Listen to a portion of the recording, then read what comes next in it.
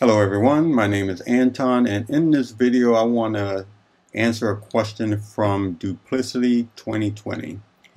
This person asked, do you know how I can attach a digital clock? So I assume they just want to have a digital clock within a note or file document within Obsidian. And the quick answer to this question is absolutely. Let me go ahead and show you how to do that, and for everyone else that may want to do this, you can also see how this can be done within Obsidian. Before I get into the video and show you how to do this, don't forget to like and subscribe to the channel.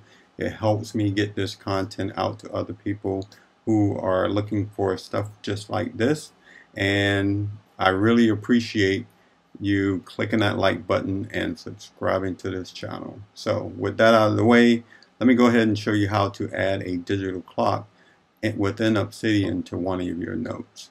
So this is pretty straightforward and simple. It's probably going to blow your mind how easy this is.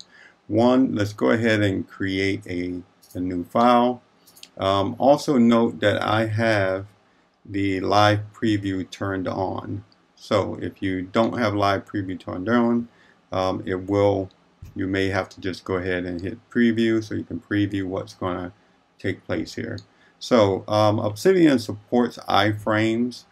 Simplistically, it supports iframes. So all I need to really do here is copy in that particular format and take this code from a site, and the one that I use is called Digital Clock Widgets. It's dayspedia.com. I'll leave a link to this actual page here specifically within the description, so you can check this out. We'll go ahead and change this so that it has the default format with no background, and I'll show you an example with a different background as well, because this will work with both. Now you have here where it will default to this plain code for this widget. You want to put this code with iframe tag, and what we're going to do is copy and paste all the information in here. We don't need it all, but I found it's a little hard to kind of just come in here and grab what you need. You really only need the iframe portion, but again, it forces you basically to select everything. So we'll go ahead and copy all of this code. We'll come over into the Obsidian and we will just paste that in. Now, because I have live preview on, you can already see that it's showing up. So, but what we need to do here to clean this up is all we need is the portion that is around the within the iframe piece of code here. So we can remove everything that's not within the iframe portion. We'll take that out, and also you're going to want to change the size of this so that it actually fits. So I'm going to change this to 500 by 200, and if I go ahead and click out of there, we can see, boom, now you have a digital clock within your note. And if you don't have live preview on, as I mentioned, you'll have to go ahead and click on preview in order to see the actual widget show up with the digital clock. So we'll take this off here, and let's go ahead and do an example where I come into this page, and maybe I'll just give it a different background here. So you can come in here and you can tweak this widget however you want to.